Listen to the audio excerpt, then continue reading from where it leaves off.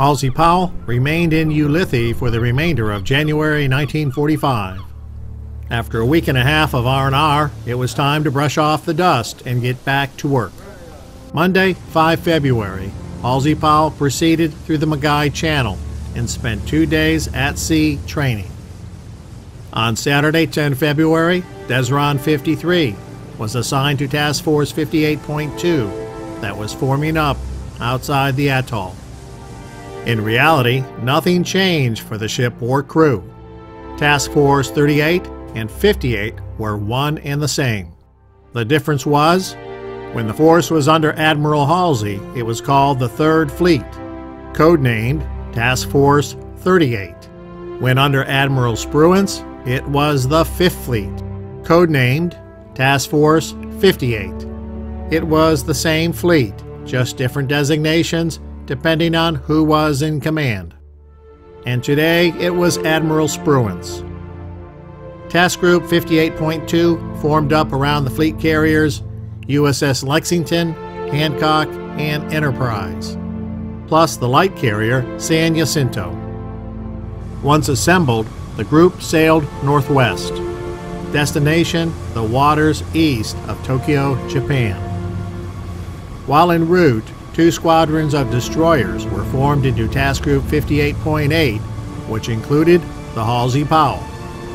Their job was to form a forward scouting line that would operate some 40 miles ahead of the main group. The destroyers were paired, with each pair spaced 10 miles from the next, forming a 100-mile-wide vanguard ahead of the fleet for the run-in toward Japan that would extend the eyes and ears of the American fleet. This is when Desron 53 became known as the Tomcat Squadron. They went out to prowl around in the darkness to see what they could find, like a tomcat.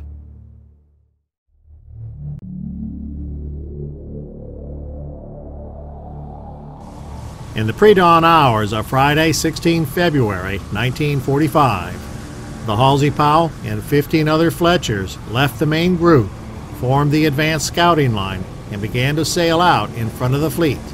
The crew knew they would be closer to Japan than any of the other ships in the fleet. The weather was cold and cloudy with a ceiling around 500 feet. Poor, but not poor enough to scrub air ops. At 0600, the carriers began launching their air groups to attack positions in and around Tokyo. The crew of DD-686 got the feeling a huge hornet's nest was about to be hit with a big stick as they watched the first group of F-6F Hellcats fly toward Tokyo. They were attacking the nation's very capital, and they knew when the Hornets came flying out, the destroyers would be the first ones they would see. Surprisingly, radar remained free of enemy aircraft. In fact, the few threats posed by Japanese aircraft that day were dispatched by the group's cap aircraft. Then, at 16:45, a Japanese Zeke closed in on the port beam of the Halsey Powell. The fire director locked onto the incoming aircraft, and all 5 of the ship's 5-inch guns matched pointers and roared to life. The 55-pound anti-aircraft shells, designed to burst when they neared an aircraft, began to explode in front of the Zeke, showering it with shards of iron splinters. The aircraft veered to its left and dropped its bomb harmlessly 500 yards off the port beam. The F-6F Hellcats of the Cap finished the job, shooting the aircraft down into the sea. On the afternoon of Saturday, 17 February, Halsey Powell and the USS Cushing rejoined Task Group 58.2 and resumed normal screening and patrol duties. After sundown, the group moved southeast and away from Japan in the darkness. The crew could see muzzle flashes in the distance. It was the destroyer USS Mole over in Task Group 58.4, firing on enemy patrol boats. The group continued southward toward Iwo Jima.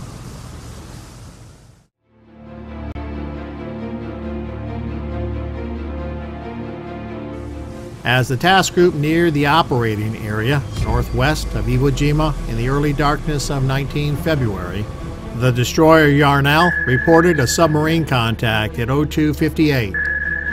The group made an emergency turn and altered course to avoid the area. The Yarnell and the Wedderburn remained behind to pursue the contact. At 09:05, the Halsey Powell and the rest of Destroyer Division 105 left formation and formed into an advanced scouting line ahead of the fleet. The carriers launched strikes against Japanese positions on the island throughout the day. That afternoon, lookouts spotted a mine floating nearby. The 20 and 40 millimeter gunners opened fire on the bobbing threat. Eventually, it simply sank without the big explosion that everybody had expected, making some of the crew think it may have been a loose sea buoy rather than a mine. When a group of oil drums floated nearby, the 20 millimeter gunners sank them as well. Enemy aircraft were observed approaching on radar several times over the day. However, none directly threatened Task Group 58.2. The group provided air support to the ground troops ashore on Iwo Jima from 20 February to 23 February before returning to attack Japan.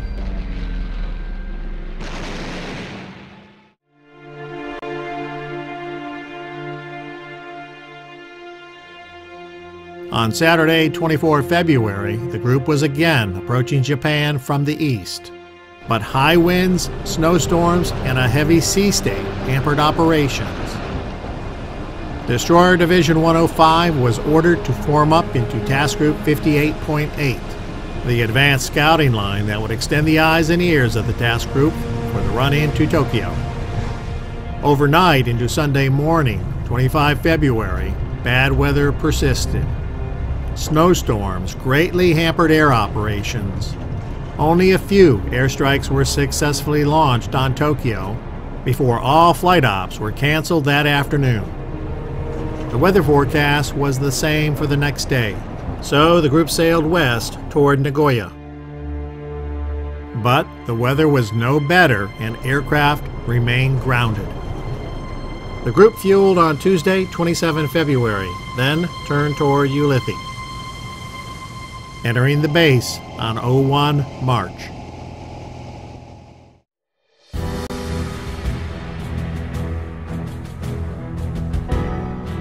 The Halsey Powell spent the first 2 weeks of March moored in the Ulithi Atoll.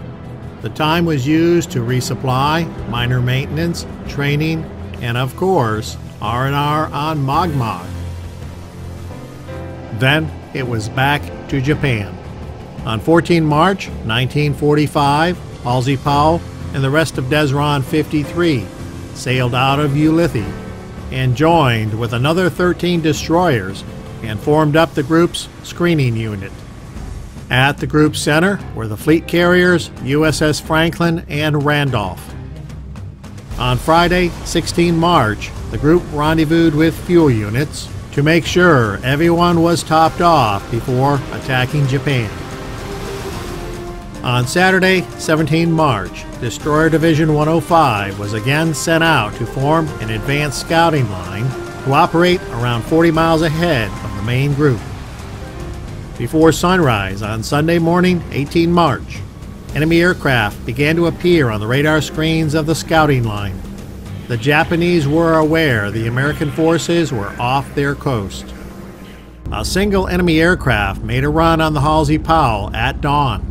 Both the Halsey Powell and her partner, the USS Benham, trained their 5-inch guns on the inbound aircraft. When it closed to 7 miles, all 10 5-inch guns came to life. Shell explosions surrounded the aircraft. It veered, reversed course, and retreated. At dawn, Task Group 58 began to unleash airstrikes against targets on Kyushu Island. The crew of the Halsey Powell watched as waves of American bombers and fighters flew overhead toward Japan. At 0740, a Japanese Zeke was sighted, distance 4 miles. Gun directors swung around and tracked the incoming aircraft. The 5-inch battery and the 40 millimeter mounts swung match pointers with the director and fired. Black puffs of smoke appeared all around the aircraft as shells exploded peppering it with iron shards. The Zeke turned and fled. Throughout the morning, enemy aircraft remained in the vicinity. However, no others came within firing range of Halsey Powell. At 12:23, an F-6F Hellcat ditched 3,000 yards east of the ship. The Benham slowed and stopped to recover the pilot while DD-686 circled her. Just a few minutes later, another Hellcat ditched northeast of the Halsey Powell, distance 2,000 yards. Lieutenant R.H. Baldwin of the USS Blue Wood was brought aboard in good condition. At 15:31, a Curtiss Helldiver landed in the water 1,500 yards south of the ship.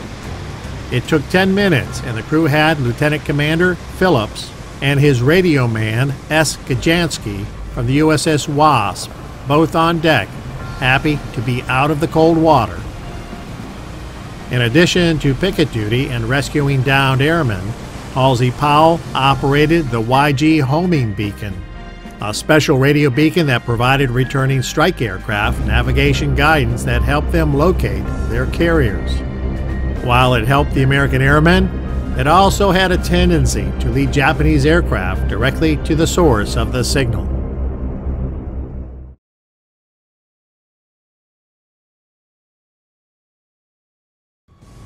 Just after midnight on 19 March, the crew could see Japanese flares in the sky around 12 miles north. They were looking for the American fleet.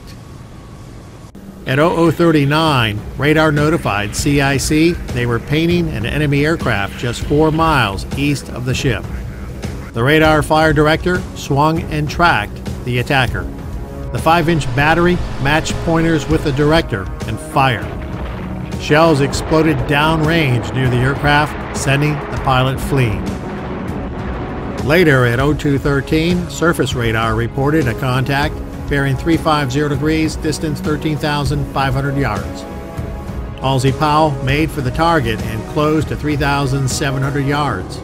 The 5-inch guns opened up. Projectiles impacted close aboard the target, which faded, then disappeared from radar, pretty much confirming they were dealing with a submarine.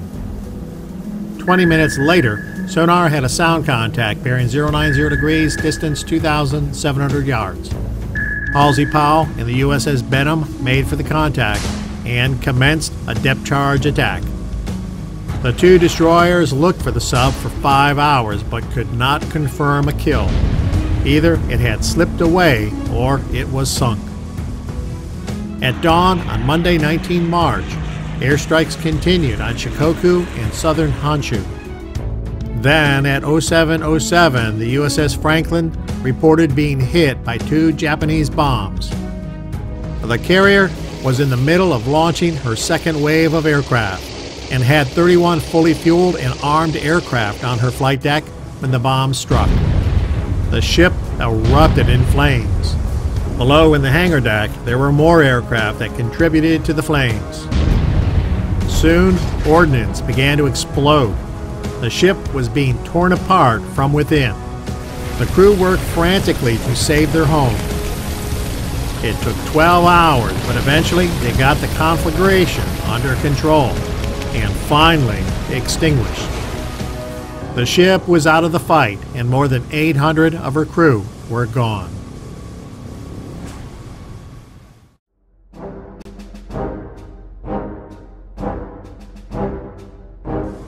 At 07:45, the Halsey Powell and the rest of the destroyers out in the forward picket line were ordered to return to the main group that was already moving away from Japan. Ahead in the distance, the USS Franklin could be seen, obviously in trouble. A thick black column of smoke spiraled into the air above her. Halsey Powell would spend 10 hours trying to catch up with the task group that was now sailing away from Japan.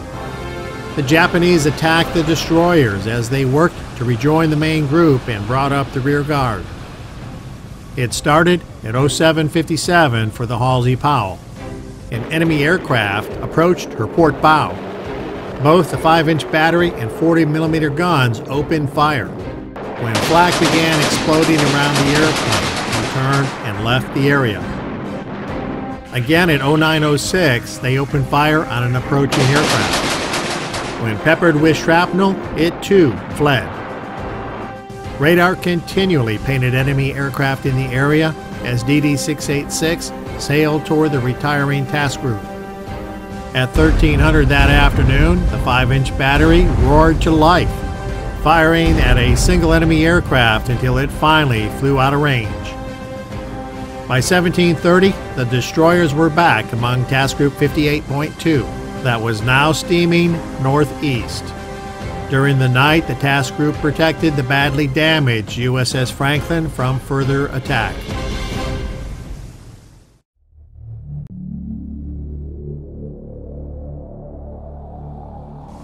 On Tuesday, 20 March 1945, the plan was for the destroyers to top off their fuel tanks from the heavies in the group. The first relay of fueling was scrubbed as enemy airplanes operated nearby. By noon, the air threat had diminished enough that it was deemed safe to begin fueling operations. The Halsey Powell was ordered to go along the starboard side of the USS Hancock to fuel. By 1403, she had matched course and speed with the big carrier. The crews rigged fueling lines and fuel oil began flowing. The time was also used to pass photographs and mail over to the Hancock, and a breeches buoy was rigged to transfer 3 airmen over to the carrier. By 1448, Lieutenant Commander R.W. Phillips and Lieutenant R.H. Baldwin were feet dry aboard Hancock. The crew prepared Radioman S. Gajansky for his transfer. Just as Gajansky began moving, the Hancock's general quarters klaxon rang out. An enemy aircraft had been spotted at high altitude just 3 miles on the Hancock's port beam. The radioman was immediately pulled back aboard the Halsey Powell. The crew let go or cut all lines between the 2 vessels. Up on the Hancock's flight deck, their anti-aircraft batteries had opened up as the Zeke began its dive. On Halsey Powell's bridge, the skipper ordered the head flank right full rudder to pull clear of the big carrier. The helmsman spun the wheel hard right, and both handles on the engine telegraph were pushed full forward. Down in the engine rooms, the boys on the throttle board stepped on the gas. Steam poured into the high-pressure turbines as 60,000 horsepower was sent down the propeller shafts. The familiar hum of the ship's machinery began to rumble below their feet. The ship's 2 12-foot screws fit deep into the water and began pushing forward. As she began to move ahead, her bow swung right. When the skipper felt his ship would steer clear of the Hancock, he ordered the helmsman to meet her, which told the helmsman to stop the turn and steady up on a straight course. He swung the rudder to 15 degrees left to quickly arrest the ship's right turn. Above on Hancock's deck, the gunners were taking their toll on the diving Zeke. The aircraft was beginning to disintegrate as it dove through the withering barrage of fire. It broke apart about 1,000 feet above the flight deck. The bulk of the airplane, including the engine and large remnants of the plane's burning wings and fuselage, skimmed past the flight deck and disappeared over the starboard side, down where the destroyer was just beginning to pull away from the huge carrier.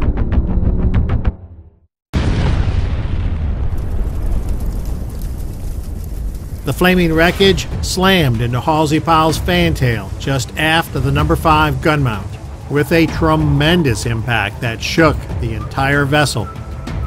Up in the pilot house, they knew their ship had suffered a casualty of some kind, but did not yet know exactly what. Just as the ship's bow was about to transition from a right turn to a left, the helmsman spun the wheel back right to center the rudder and steady up on course. As he did so, Captain Merrill commanded all stop so they could begin to assess the cause of the huge impact and the bad vibrations that were now being felt throughout the vessel. The helmsman immediately knew something was wrong. The ship continued to swing into a left turn. The rudder indicator was frozen at 15 degrees left and was not responding to the wheel. The ship was now turning across Hancock's path. The helmsman frantically called out, letting the skipper know the rudder was not responding. Meanwhile, the ship was slowing, coasting directly in front of the approaching 27,000-ton aircraft carrier, which was accelerating when she went to a head flank when the attack started. It was obvious a collision was going to occur if something didn't change. Commander Merrill called out, "Port full ahead, starboard full back," hoping to stop the turn. Halsey Powell was now directly ahead of the Hancock, and a collision adjacent the No. 3 gun mount seemed imminent. Sizing the situation up in an instant, Merrill commanded, "All ahead full," then grabbed the TBS mic and shouted, "This is Hijacker. I've been hit. Rudder jammed, unable to steer." Up on the bridge of the Hancock, they could see the Halsey Powell veering left across their path, disappearing below their bow. Hearing the call from Hijacker, they immediately went to emergency back, all engines. The carrier slowed just as DD-686 surged forward in a wide, sweeping left turn, clearing the Hancock's path and narrowly avoiding the collision. Once safely clear of Hancock, the crew began to assess.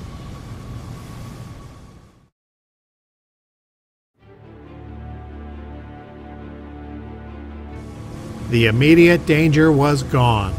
The concern now was the fire that burned on the main deck all around the No. 5 gun mount. Fortunately, the fire was quickly extinguished, mostly by seawater, as the fantail was now so low in the water it was awash. Several of the ship's crew lay dead or dying around the wreckage on the fantail. The ship was unable to steer in anything but a circle, making it impossible to remain with the task group. Captain Merrill called all stop to assess damage. Large holes had been torn in the main deck above the aft crew berthing compartment. The airplane's bomb had passed through the starboard side of the hull, leaving the compartment open to the sea. The destroyer Stephen Potter circled as the crew of DD-686 took stock, while the rest of the task force grew smaller and smaller as they continued on course. The Halsey Powell was down by the stern with flooding in her aft compartments. She had a hole in the bottom of the ship and was listing 10 degrees starboard. The rudder jammed at 15 degrees left. In addition to the damage caused by the plane, several 40mm projectiles had impacted the starboard side of the vessel just after the torpedo mounts. Friendly fire that came from other ships that were also shooting at the Z. The task force was gone now, over the horizon. It was now just the two destroyers all alone in a vast sea. From Fire Controlman Second Class, Jim Little. The captain of the No. 5 gun mount was Gunner's Mate Third Class, Joe Campazio. He was attempting to get into the gunhouse when the wing of the airplane crashed down across the hatch he was entering. It severed his leg at the hip. The massive injury took my friend's life a few hours later. USS The Sullivans relieved the Stephen Potter as the task group moved south, leaving the two destroyers behind. Crew members that weren't on damage control or attending to the wounded got the grim task of attending to their dead shipmates. Remains were moved to the deck outside the wardroom to be identified. A list of casualties would need to be tabulated and the remains properly attended to. The wardroom was used as an impromptu emergency room where the wounded were treated. A list of casualties had been made. Robert Bovey, Joseph Campazio, Melvin Ignatovig, Rex Steffen, and William Sparks. All died when the Zeke crashed into the fantail. Charles Hildorfer, Donald Roeder, and Leon Mazanik died when 40mm rounds impacted the starboard side of the ship. Charles Perrone, Joseph Denon, Harold Butler Sr., and John Winkler were missing. In addition to the 12 that were dead or missing, another 29 of her crew were injured, many with burns. The Sullivans sent over her medical officer, a pharmacist mate, and medical supplies to assist with the wounded. They also sent over a handy billy, a gasoline-powered pump to help counter-flood the ship. Damage control reduced the list to 5 degrees, but the ship was substantially down by the stern, with waves now washing over the fantail. Experimenting with different propeller RPMs, they stopped the ship from sailing in circles, and were able to make it go in one general direction. Using engines to steer, Halsey Powell took up a 150-degree heading as best as they could.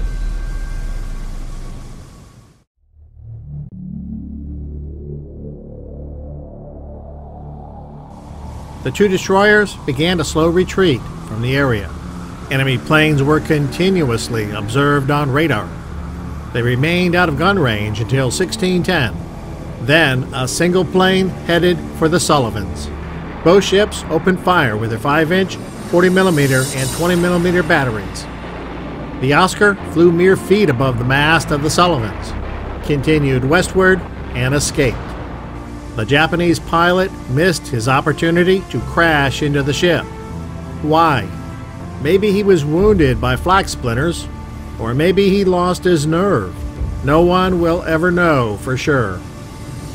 At 1632, another airplane began an attack run, bearing 350, distance 8 miles. The Sullivans opened with their 5-inch battery. Flak began to explode around the plane. It turned away and left the area. The two destroyers were subject to continued snooping and intermittent attack during daylight as they slowly made their way southeast. Cap aircraft soon arrived overhead to provide additional protection and aggressively attacked enemy aircraft. Several hours after the crash, Halsey Powell was making a rough course of 150 degrees, with a speed of 5 knots, steering by engines. Damage control work had progressed, but attempts to pump out the steering gear compartment proved impossible. Admiral Mitcher initially ordered the crew removed from DD-686 and the vessel sunk, but subordinate officers convinced the Admiral to allow the crew a chance to save their ship. In 1823, Halsey Powell received a TBS message directing the two destroyers to join the Franklin group if possible. Throughout the night, the task force operated night fighters overhead, attacking any Japanese snoopers that ventured out looking for the American fleet, or stragglers like the Halsey Powell and the Sullivans. The crew got a great deal of satisfaction when they saw night fighters dispatch an enemy aircraft. They watched the plane burst into flames, arc across the sky like a shooting star, and crash into the sea. At 0212 on 21 March, an enemy plane was seen on radar closing from a distance of 3,000 yards. The skipper elected not to fire so as not to reveal their position. The plane passed directly over the Sullivans. Apparently never seen either vessel, it simply continued on its course.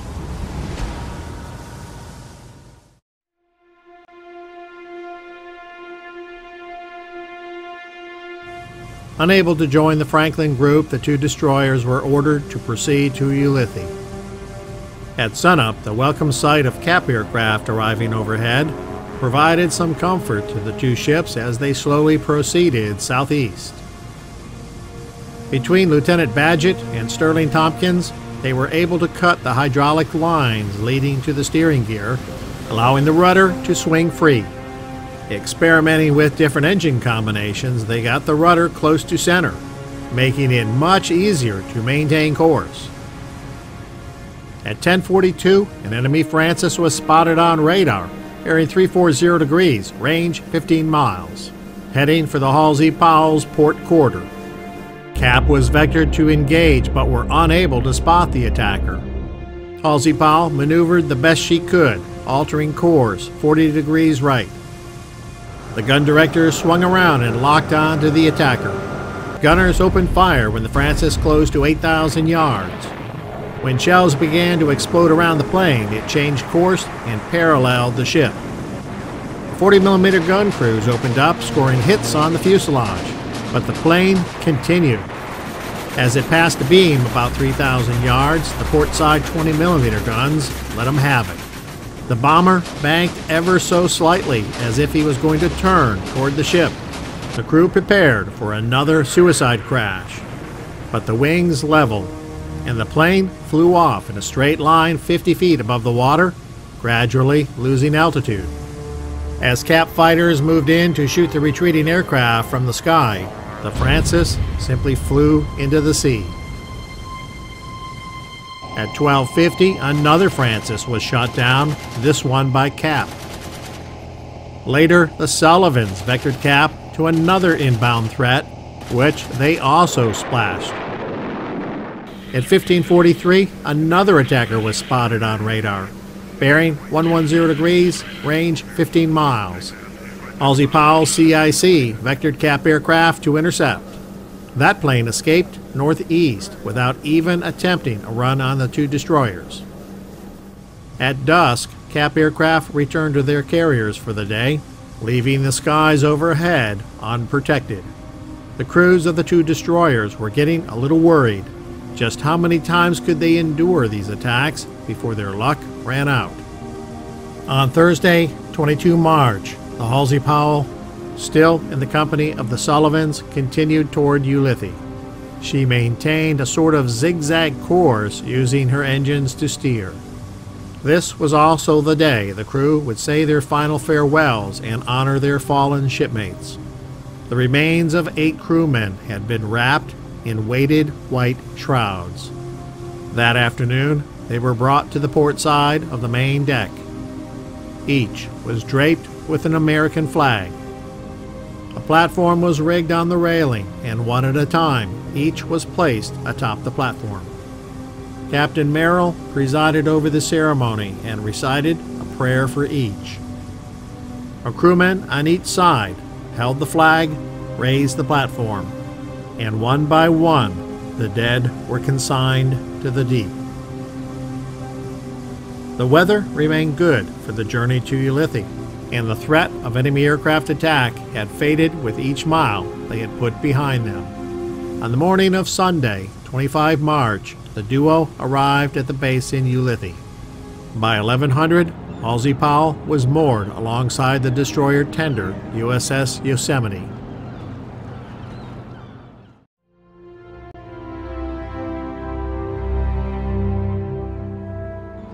Repair crews moved the ship into an auxiliary repair dock, basically a floating dry dock. Once out of the water, another missing crew member was discovered. It was Charles Perrone, a shipfitter 3rd class, found in the flooded carpenter's shop.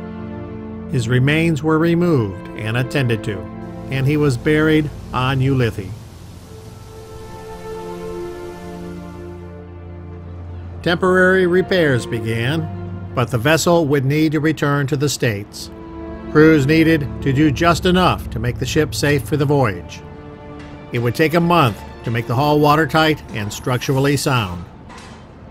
While the repairs were going on, the crew did their best to put the entire ordeal behind them, spending time unwinding at the R&R facilities on the island of Mogmog.